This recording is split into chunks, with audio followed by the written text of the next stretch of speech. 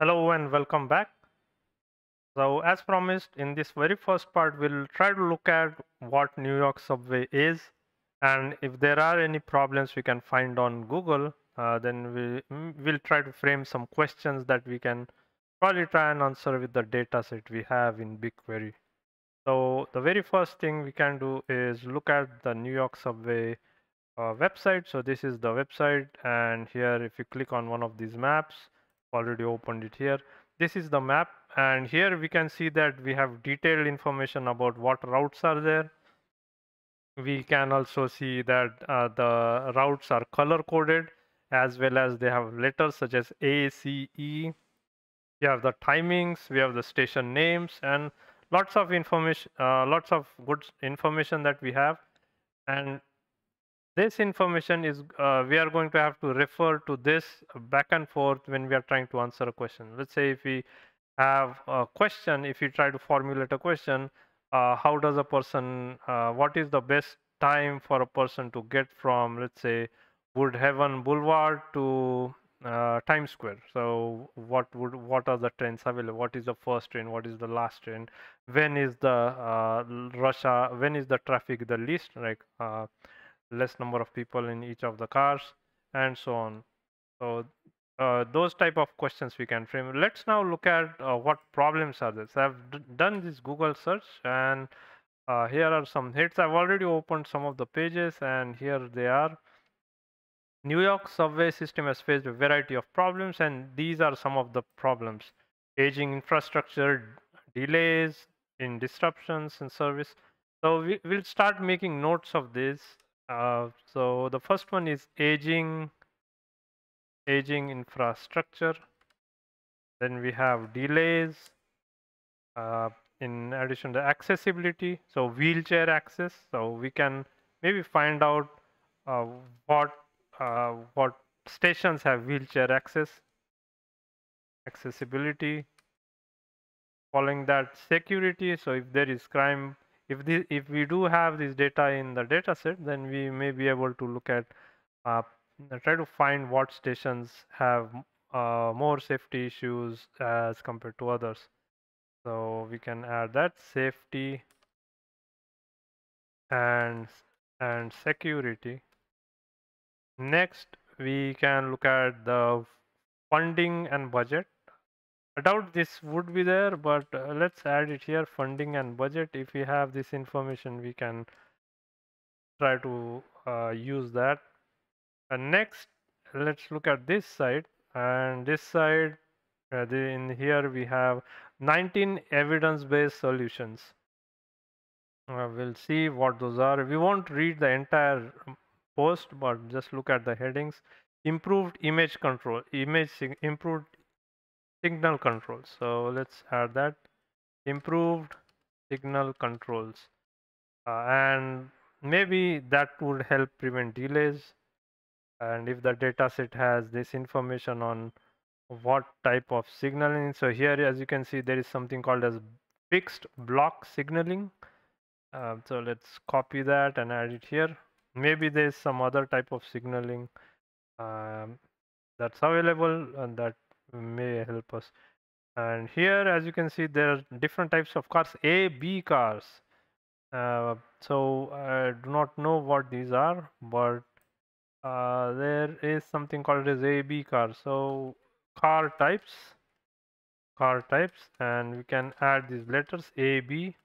Maybe that's the route we saw here. A, B cars, as in this the letters A, B here. So maybe this is the A and B cars, or those are the routes. So maybe it's something different. Automated arrival announcements. That's something new. So automated arrival announcements. If a station has that, that may be an upgrade. Safe, spacious platforms. So area, how much area does each of the stations have? And platforms. And if the data set has that information, it will help us uh, find maybe how many passengers a station can handle at a time. Safety, we already looked at. Accessibility, we looked at that. Wi-Fi service. So free Wi-Fi in all New York City subway stations. So looks like there is free Wi-Fi, 4G Wi-Fi on subway stations. If the data set has any information on that, we may be able to find it. And let's look at the date when this was. So this is back in 2019. So it's a little old than. So maybe this is not the current state of affairs right now, but we still can use this information. So different types of cars: special cars, modular cars, open cars, and we can add that to here. Special, modular, open cars, and I think that's all artwork. So maybe cosmetic fixes, maintenance. So maintenance, artwork, etc. So you see those paintings on the walls on a station. Maybe it's talking about that. And that's, I think that's what we have. Auto pay. How many stations have auto pay? Auto pay and congestion pricing. All right, so that's good enough. We'll move on to this next story, which is crime, anxiety, and the story of New York City subway. Let's see if we can find anything here. What did you learn about the disconnect between these? Crime is up. So if I think this is primarily talking about safety issues, and we already have that point listed here: safety and security. Let's move on to the next one. So this one is talking about why is the subway service in New York getting worse, and this is pretty old, 2017, and so maybe all these programs are already fixed by now, but we'll still we can check how many delays. So in 2017, the delays were 70,000 per month, and if we have data that is more recent, then maybe we would be able to say that the delays have reduced or delays are more. So in 2012, there were only 2,800 delays. So that's again something we can compare with. Next, let's look at what other information we have. There is parking, parking, then free bus service. So how many stations? So the parking space for stations. So parking near station. If you drive down to a station, maybe you park your car there and then board your train. So is there enough parking? And if we keep going, city 10% more riders. So we can find how many riders. So we'll start framing some questions. The first is uh, first question we can ask is delay. We can talk about delays. What are the number of delays per month recent, so in the recent latest latest year. And because we haven't looked at the data set yet, we do not know what year we are talking about. And why does the state and not the city run the subway? All right. So that's I think that's good from that post. Let's look at this one. Study shows New York subways have a pollution problem. That is something new. Well, and this is dated. Let's see what this is 2021. So this is fairly new post. And if we keep reading through this, we'll try to find out what the reasons could be for this uh, pollution. And here it says that strongly suggests ambient particulate matter is not a likely source. And continual grinding of the train wheels against the rails, electricity collecting shoes, and diesel soot emissions from maintenance locomotives are important sources. So what we'll do is we'll write this in here, pollution, and if we can have some direct or indirect data on this, maybe we would be able to try to find locations that cause that may contribute to this pollution part. And I think that's what's there. So let's keep moving. Here is another one, subway crime. So that's again talking about crime. And here what we have is how total number of stations and miles of track. That is some good information. We can say find numbers, and we have these many stations. And in our data set, we can check to see if we have the same number of stations. If we have more, we have less. So that'll tell us if how things are changing. Again, transit is up by 40%, and this article is dated 22. So this is fairly recent, and up by 40%. That's a very big increase. Crime in transit is up by 40%, and this is after COVID. That is something we need to remember. Where is the safety and security? We'll add this here, and I will try to see if we have any data on this.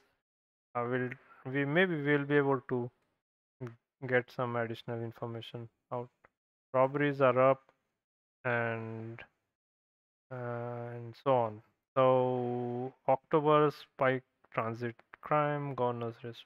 All right, so this is all about the safety issues. Next, New York subway's accessibility problem. So there's accessibility problem. We looked at the wheelchair access. That was one. Let's find out what other problems are listed here. Out of service elevators, right? So that's another thing.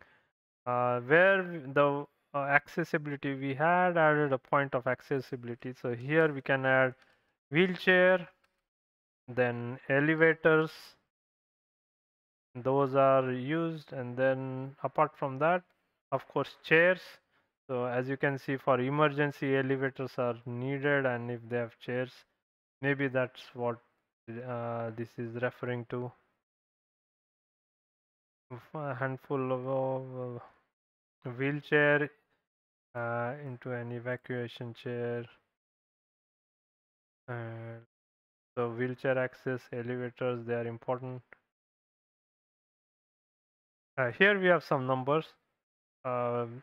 According to New York City Mayor's Office for People with Disabilities, there are 928,000 people with disabilities living in the city, including 100,000 wheelchair users. That's not counting these. So accessibility is a um, uh, is an important topic, and the station uh, uh, should have ways to kind of help people move from one point to other via different ways. For example, elevators, and there I think for wheelchair, if there is a ramp. So let's add that here. There is maybe a ramp, or additionally we have the stairs.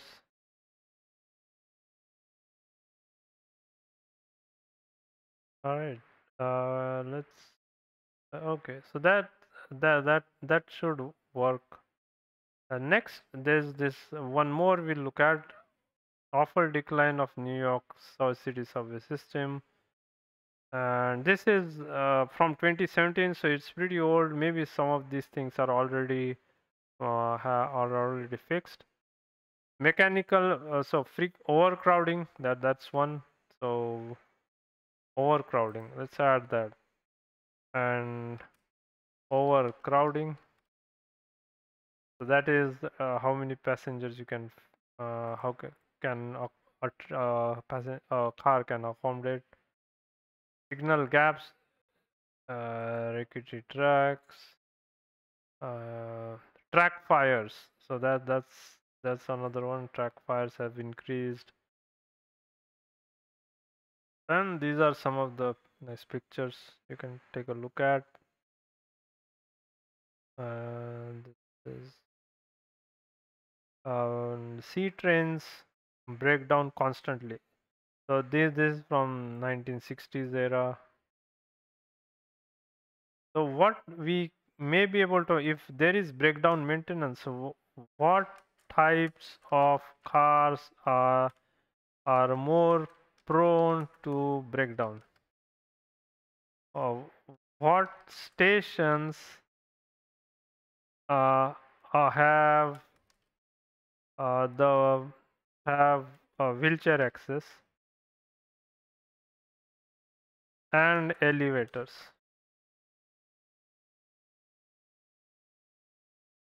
I think that's about it.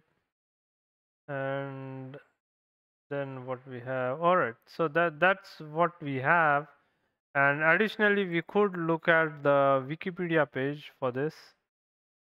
So if we go to type wiki, that's the New York City subway, and if you type problems, it will give us transit crisis. So that's another Wikipedia page.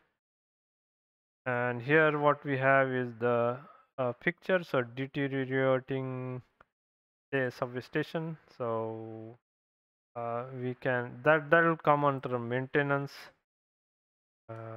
So maintenance, I think that should be fine. I'm just going to copy what is here, walls, etc. And any other things we can look at, we'll take a look into those. Lack of funds, signal and work zone slowdowns, bus problems. So maybe we may have information about where the buses are. So how bus connectivity, maybe bus connectivity could be there. And I think that's what we have. 2020 developments. So this is important. Uh, Abundance of shuttered entry points. The experiment was. There's a lot of information here, and will result in 40% service cuts, massive layoffs, budget cuts. So that's post-COVID issues there. 17,000 self-identified frequent riders were more concerned with increased crime than with COVID-19 transmission on subway. So crime is definitely an issue at the moment. And finally, state emergency ended in 21, previously being renewed, bus redesigns, etc. Okay, so these are the uh, real world, if we want to say that, real world problems. So these are the real world questions that we have, and based on this information we can formulate some other questions, and we can try and do that as we go through the data set. But for now, some of the questions that we can look into are, uh, uh, we have listed 3 here, and we can create a lot more questions. For example, what is the carrying passenger capacity passenger capacity of each train, or each train? And I think what we'll do is we'll hold off on creating the questions until we see the data.